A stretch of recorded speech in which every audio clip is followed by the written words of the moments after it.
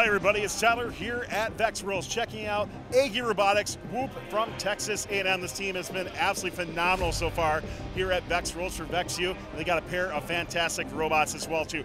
Great tier 3 climb, both of them able to do that. These robots are practically identical. A couple things you'll notice that are different as they go through on this, but overall, very solid robot. Quite literally solid, as it took a bad fall in our last match and still rocking really well too. So we'll be learning more about everything that's gone in these robots here, from the mechanical side to a lot of the great build quality that goes into this and some software background. So let's learn more about this team coming up here on Pits and Parts. This video on fun is brought to you by viewers like you and also in partnership with the following. The Robotics Education and Competition Foundation provides fantastic programs for students from elementary school all the way through college. These include VEX, aerial drone competition, online challenges, JROTC, girl-powered, scholarships, certifications, and so much more. To discover these exciting opportunities, visit recf.org and get connected. Ryan, let's start breaking down these robots a bit more here. Starting out with your mobile roll clamp, tell me more about it, and then of course we'll be going to the more about the chassis as well. Yeah, absolutely. So coming off the back of our state championship performance, we take a look at our Mark II mobile goal clamp and realize there's some minor issues regarding the position and orientation of the mobile goal when we clamp onto it. It's not always perfect. Right around the time we were deciding to redesign our mobile goal clamp, a great video came out on YouTube going over our friends from that school over there, Ghost. They have this omnidirectional mobile goal clamp, which allows you to completely rotate the mobile goal, and the tip of it does not move. So it's always in perfect position to accept rings. We appreciate them for their contributions towards our robots. Next, we go into our chassis, which had to be really specifically designed. Our dream this season was to do the ominous T3 climb. And to do that, we had to develop a chassis specifically with as much power as possible. We have 10 motor drive on 2.5-inch completely custom Omni wheels, and it is all directed into a PTO shifter, which completely disconnects it from the drivetrain into our lift. If you want to come over here, this robot, you see this is our drive motor right here. We can freely move our chassis. It's in lift mode right now. That way, when we're climbing, when we're running into the ladder, we aren't stalling our motors and preventing us from climbing. Overall, really well designed build. I noticed on your gear sheet, are these just all 3D printed in-house, or what is that made out of? 100% 3D printed in-house. We have a sponsor, Additive at Scale and Safe Tech. We work out of their facility. Tons of 3D printers. They let us use them. We use PLA for our wheels and TPU for the rollers. No problems at all with these custom Omni wheels. I'd say they look very like professional level done. So nice job on that. Pass over to Justin and talk about the lift system on the robot as well too. I mean, so much to break down with this well too. Talk to me about what the lift system means to you and how it got integrated inside the robot. So ever since the start of the competition, we were really focusing in on our tier 3 climb. We started out right away going into tier 3 development, and as you can see, we have a lot going on here. We started with our inside hooks, and these have these fingers right here, which allow, if our robot tilts back because we're cantilevered on the corner, we reach out even further and thus can hook on. And this goes into our outside hooks, which hook on once we are raised up. And these allow us to these are static, directly connected to our chassis. And this means that once we are hooked on, our robot cannot come off. The next most important thing is, of course, our hard stop. And we move our inch out of the way. It goes down all the way to the bottom, which gives us the best cantilever by increasing the distance of the pivot point. And next, we take a look at our slides. We have a fully custom slide stack. We 3D printed these slide spacers. They even have inserted standoffs in order to add strength. And the most important thing about this, of course, is tensioning. It's always the hardest thing with slides. If we come over to Sonic here, with Sonic, we have a fully custom tensioning system using surgical tubing and a spring on the bottom. So we tension both our extension and retraction.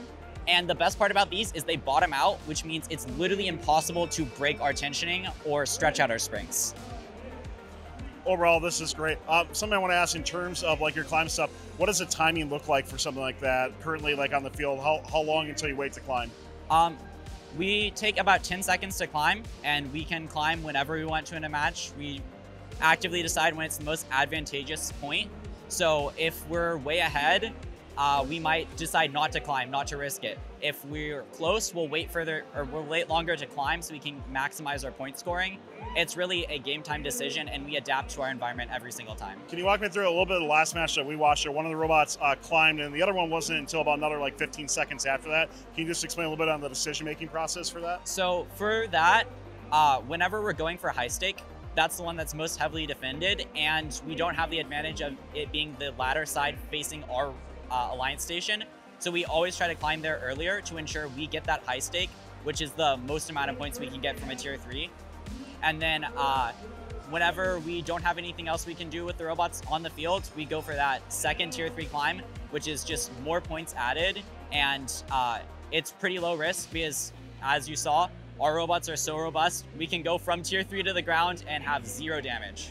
Well, we hope that doesn't happen again to you, but yes, despite that, it did hold up quite well. Let's pass over to Daniel here, talk about the intake. You got a very impressive intake system here. A lot of different actuations are happening with this. So walk me through how this all came together. Hello. So here is our intake. Now, the first thing that should come to mind when you see this intake, and if you take a look at our backup intake, you should realize that, hey, wait a minute, Daniel, this thing is horribly over-engineered. Why is it like this? Well, you see, this is what happens when space constraints are a thing. If you look at this area here we have to work with, it's a very small area. And so the reason why this is because at the beginning of Mark III, we took a look at this and we said, okay, this time for sure we're gonna climb. We're gonna do everything in our power to make sure our climb team can design this right, has the highest chances of success. So the intake was a lower priority. We said, you want a hard stop here? Sure, we'll do a hard stop. I'll make the intake fit under that. You want some slides here? Sure, we'll make the slides here. I'll make the intake fit between those. And so it ended up just being like this.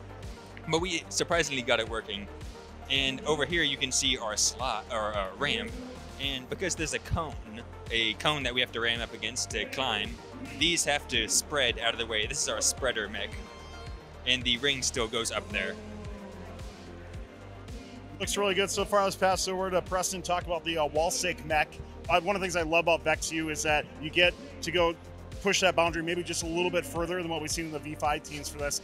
So this wall stake mech is super impressive. Talk to me about the different actuations that we're going through on it. Yeah, so for our wall stake mechanism, it is actually double jointed. We have 2 motors on it, one that controls the lower portion and one that controls the upper portion. The upper portion is controlled with this belt right here. What this allows us to accomplish is it enables better loading, better scoring on wall stakes, along with scoring the high stake. So if ever could showcase some of that, it looks like our controller is disconnected, but the ring is able to load in.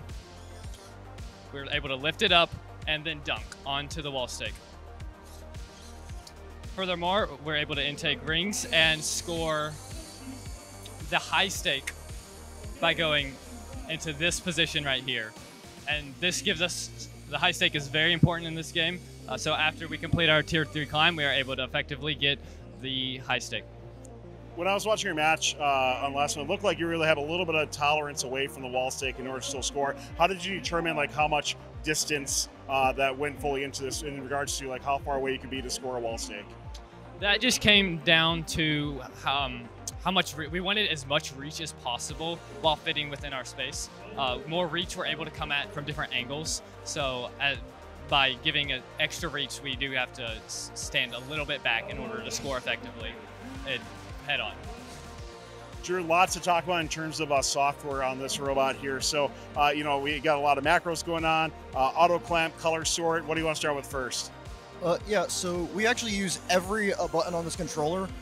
We have a ton of macros for our drivers. One of our most important ones is our auto clamp. So if we just tap this R1 button here, it will use that sensor to detect the presence of a mogo and clamp it. And that also automatically sorts our conveyor, so the rings will move up. We also have color sort, so if you come over here, you can see our Auton selector. We can select between red, blue, or skills, and correspondingly, it will sort the rings. So right now we're in red mode, so it'll reject blue rings. It'll accept red rings, and those will just go right in the mogo. The blue ring gets kind of thrown off. We use the, could you hold this? We use an optical sensor right here and green backing behind it. to detect the rings because we discovered during our testing that our maroon shirts were throwing off the color sensor. We didn't want that to happen in match play. We didn't want other colored robots or other team shirts or whatever to throw off our optical, and so we decided to put a green backing just because it's a high contrast color, very easy to differentiate from the red and blue of the rings. So looking at this from a software-wise, is there anything else coming in the VEX Worlds you've been like, hey, I wish we could have implemented this or done this going in, or you've been pretty happy with the overall package? I mean, there have been a few macros that we tried to implement that we just couldn't get to work, particularly auto-deploy the hard stop. We implemented that at one point, but it was causing too many issues, so we ended up going to a manual deploy, where if you press R2 with the intake retracted, it will... But we do have a lockout mechanism to prevent the intake and hard stop from deploying at the same time because that broke the intake once. Everett, we gotta look and see what a full cycle is on this robot here. So walk me through each of the stages that you're going through this. Give us a little bit of narration on how this awesome machine works. Yeah, so I'm Everett. I'm the driver for Shadow, our 24-inch robot. So I'm just gonna walk through all the steps to get ourselves to a tier 3 high stake scoring. The first step in this is activating our load position for our Roger Roger mechanism. So it intakes the ring, it gets loaded up, it goes up to this preset position. And then once we do that, we retract our intake, we go up to the cone, and then we activate our lift, or our PTO, and we go up. We use our inside hooks to clamp over the bar, and then we use our hard stop to go down, and we pull up. We use our outside hooks to stabilize ourselves stationary so that the base stays into the next tier. And then once these are stabilized, we unclamp, open our clamp, go up, clamp onto the next tier, pull it back down, and we repeat the process until we get up to the high stake. Once we're at the high stake, unlike a traditional robot that has a Lady Brown mechanism, if we had a bar that went all the way back here, it'd go over the high stake and miss it. So that's where Preston's Roger Roger mechanism design really comes into play in terms of utility for the high stake mechanism. So once we're up at the high stake, we press a button that brings the ring actually to right here, and that gets us a very secure high stake.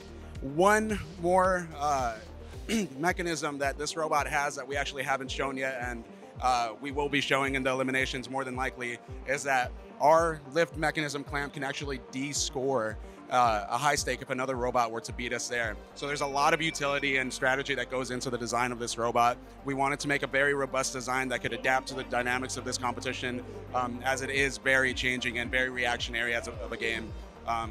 Yeah, and that's the entire process to get high stake. Thank you very much. Yeah, this is Aggie Robotics, Team Whoop. Absolutely phenomenal performance so far and a great breakdown of what all this is. So as we approach playoffs, we wish you best of luck going into that. I know you got high aspirations for that, but really appreciate you taking time to tell us more about these awesome machines. Good luck the rest of the way. Giga Maggies! Thanks for watching. Don't forget to like, subscribe, and click the bell to stay up to date on future fun videos. The Robotics Education and Competition Foundation provides fantastic programs for students from elementary school all the way through college. These include VEX, Aerial Drone Competition, Online Challenges, JROTC, Girl Powered, scholarships, certifications, and so much more. To discover these exciting opportunities, visit recf.org and get connected.